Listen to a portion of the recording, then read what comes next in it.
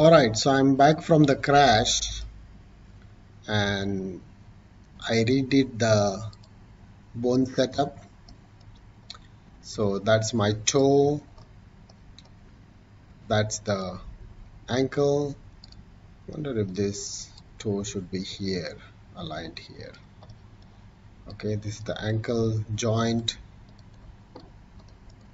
this is the knee joint, this is the hip joint. Okay, make sure that in the front view everything is aligned properly as well. Here it looks off. I did change the width of this here, so maybe 9 and 9. When I recreated this, I made a bigger triangle, so my dimensions doesn't really matter. You may have totally different dimensions. Just make sure that the width of the bones is less than the width of the leg. Okay, and that's good enough. And what I wanted to do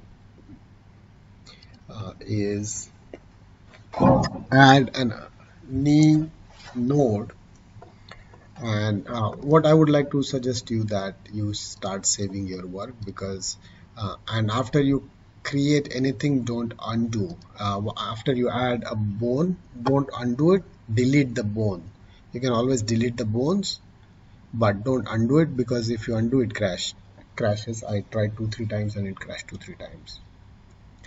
So what we are going to do is select this bone, the second leg, and click on use up node, and this up node will help you position the knees. Okay, so this is one of the handles for the knees to work. Okay, so if you look here, the knees bend with this handle. Okay, so you needed this handle. You could have done it later on, but I thought I'll add the handle, and then both the handles are in the same place.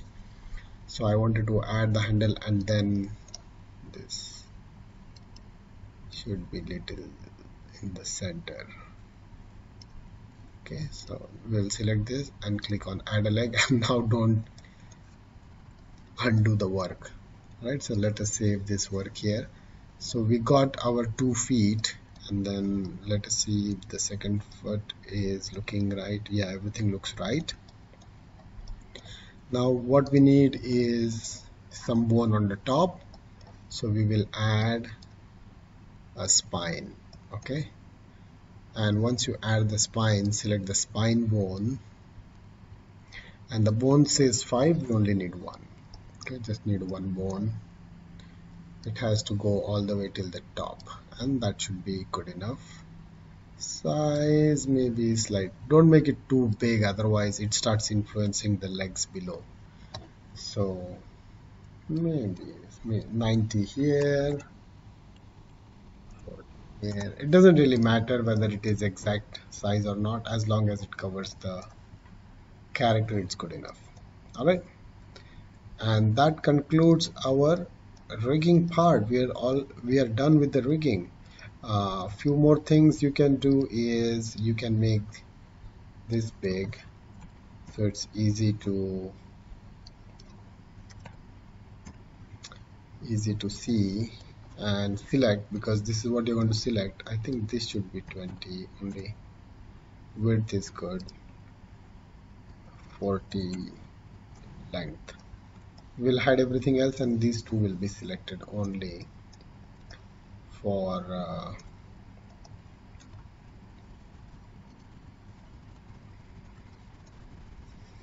selection and movement. Okay, now what we're going to do is, once the rig is ready, let us save it again. You should save this file as save as, and this was Zuby rig. We will say Zuby skin, and I'll name it video. Okay, so save it as Zuby skin. So you have a character file, you have a character rig file, you have a character skin file. So if anytime anything goes bad, you can always open the other file and start working from there. Your file may get corrupt and you may lose all your work. It may never open. So better to have multiple versions of your file. So I'm going to go and unfreeze all and select this character, and uh, after symmetry I will add skin modifier. Okay, so we will add a skin modifier and we'll put mesh smooth on top of it, so that once the skinning is done, then the vertices will evenly skin after that, when the mesh smooth is will take over. Okay, so we add a skin modifier, and once you add the skin modifier, we have an envelope option, and that same envelope option is here. We will look at that later on. In the skin modifier, you're supposed to add all the bones. So you click on add, and then you need to select your this one is not necessary, this one is not necessary, this one is not necessary. So you select this cat pelvis, and if you go to select, make sure that select children is selected, and then when you select it, all the bones will be added here. Okay, so leg 1 we need, leg 2 we need, ankle, digit, vector node we don't need, so we'll remove it. Pelvis, we don't need pelvis 3 and 4. Okay, leg 1, leg 2, ankle, digit, up vector node we don't need, and then the spine we need. So we only need the bones that are going to move. Okay, so if you go to wireframe, so this bone is going to move. The bone on top is the spine 3 and 4, that is not going to move. There's one spine bone here, that is not going to move, that is not going to make any of these vertices. What happens when you are rigging is the bone in that area will affect the vertices around it. Okay, all these bones we are creating so that the vertices around it will move. So we will move the bone, and the vertices around the bones will move. Same like our body, our bones move, and then the skin around and the muscles around it move as well. And then there are bone joints. So this is one object that's going to influence the vertices. This is one object that will influence the vertex. This is one. These two are handles. They are not going to influence the vertices. These are not something that's going to influence the vertex. This is not something that's going to influence the vertex.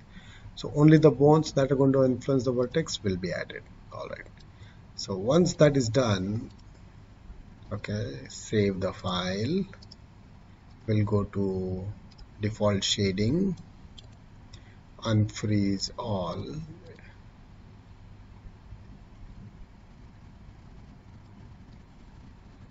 Okay, this we are the skin modifier, that's why.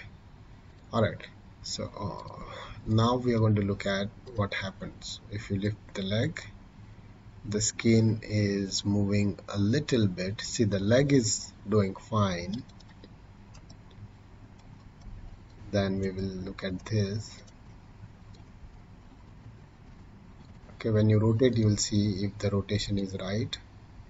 Okay, you can see that the top part is moving properly, but the influence is moving to the legs. So we need to fix these things. What we will do is we will select this, go to the motion panel, we'll add a layer, turn this on, go to frame number 10, auto key on, and select this leg and move it up. Now when the leg is moved up, we should get good motion. Okay,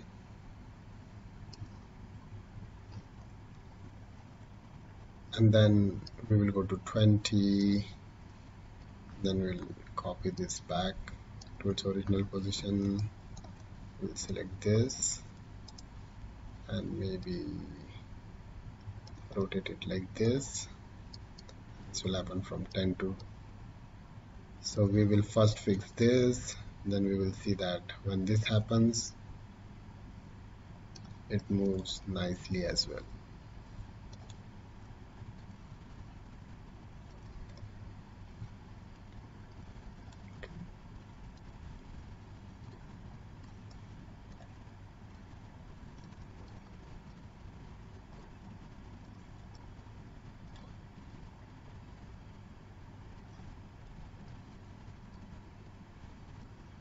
Auto key off. Alright, so these are the two animations, and then we need to, I will also show you if this is smooth, how the animation looks. Okay, so this is the bend and this is the bend when the smooth is on. Okay, so now what we will do is we will go to the front view and we will start skinning the character from top going all the way to the bottom. So you click on the envelope here in the modify panel. We are in the modify panel. You turn on vertices, so you can select these vertices, and we are going to what is that? We are going to look at weights of all the vertices. Okay, you can see that there is a influence of that bone here, and you can see that that bone is influencing the legs all the way down. Okay, so if you make this small, you can see that it is also losing the influence for this part where it should be there actually. You can see how the influence is getting less. So for example, if I stop here and then move the leg, you can see the leg is doing much better now than before. Okay, but it lost the influence in these vertex, and that influence, it has to go, a vertex has to have an influence of 1. So it has to go from one bone to other bone, but it cannot disappear. So because the influence went from the spine, it went to the leg. So when the leg moves, that vertex moves. Okay, so we got to fix that area. So we'll go to the front view, select this, go to modify panel, envelopes, vertex, select the top four vertices, and we will keep going down. Look for weight table. Okay, so click on weight table. I will be working on weight table only. So click on weight table and let us understand weight table now. So the weight table will have all the vertices listed on the left. So these are all the vertices in the scene, and these are all the bones in the scene. Okay, so you can imagine a skinning is a very long process, but it is a one-time process. Once the skinning is done, then you can just animate the character. And there are special positions in the industries where a person is only responsible for rigging and skinning. So if you are in the technical field, maybe you'll enjoy this. So what we are going to do is, instead of all vertices, here we are going to select selected vertices only, so our work becomes less. And then when you select the bone of influence, so this is the bone that we are going to work with, and these are the vertices. Now where is the bone? If you drag this slider, the selected bone is highlighted.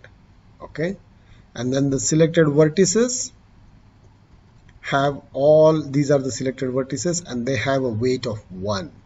So this bone is affecting these vertices 100%, and that is exactly what we want. Now we'll go one level down and we will select these. Now this bone should affect these vertices 100% as well.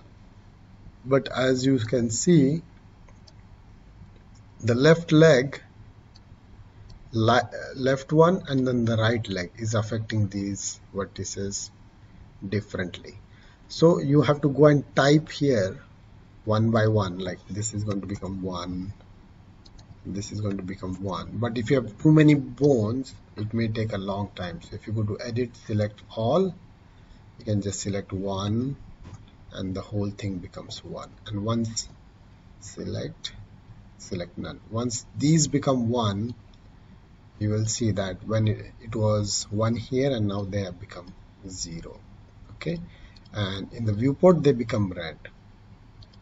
So we can always go back and test our animation. Okay, so now you can see that the left is working fine and then the spine is working fine too. Okay, so it is much better.